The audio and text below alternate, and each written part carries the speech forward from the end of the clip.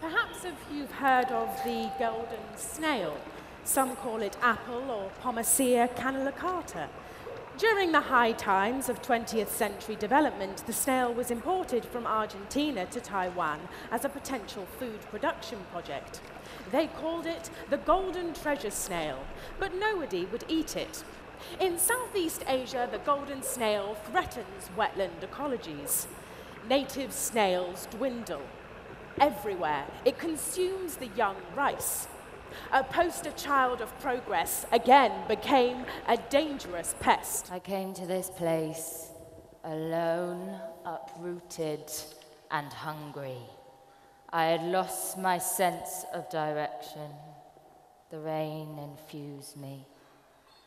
The river tugged at me. I had no house to rest and no kin to feed me. They called me lonely spirit, wandering ghost. My kind, we're not just with you, we are many. We rise with the rice, but we are also the weed. We are the rasp on the tongue of the snail, and we are the hand of the farmer that removes it from its feast. I'm still hungry. Feed me. It's a hot day here. Yet, I feel cold air on my neck. Maybe it's sweat, but I think it's the ghosts.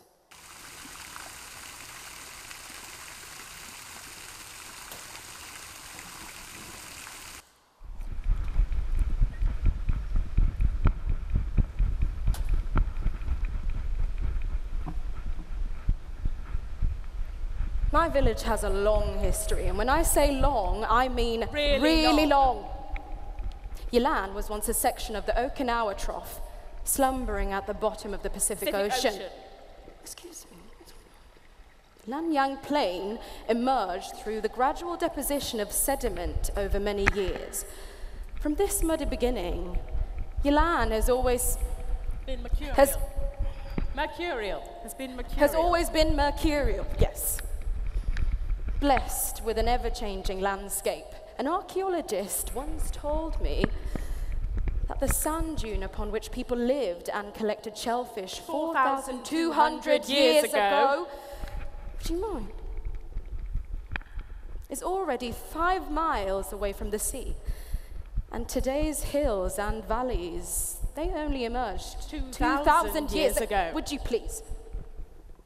We settled here because we found it good. Even the new farmers learned to offer us incense. In fire and smoke, they make ready for us the things we use, our clothes, our fine materials, our cash. From us, they learn propriety, lest we disrupt their harvests. Don't toss your tools around. Old people tell the new set, worrying that they will disturb us ghosts. Don't use coarse words of the paddy, they advise. They say, a good farmer checks on the paddy every day. But who but we are there to notice whether or not they do? When the season comes, golden snails, they invade our work, our jokes, and even our dreams. From community kitchen to social media or random conversation while checking on water levels in the fields, snails multiply in every encounter. From Kentit, the awakening of the insects, to Lip-Hee, the beginning of summer, we continuously ask, how shall we save rice seedlings from the ferocious appetite of those snails? As for me, I predate these communities. I am local, but I exceed local dreams. They ask for permission to live in this place, and yes, we give it to them, but they fully never know us.